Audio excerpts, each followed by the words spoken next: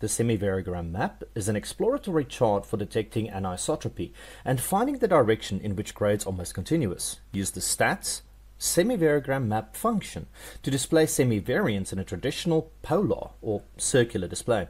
Display parameters such as lag intervals, number of directions, and overlaps are dynamically adjusted using the slider bars with near instant updates. Interactive tools are provided for picking the directions.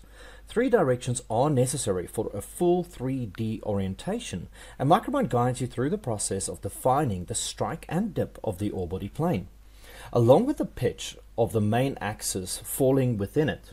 Once this is done, all of the other orientations are derived when needed. These orientations are then written into a variogram control file and used elsewhere within Micromine.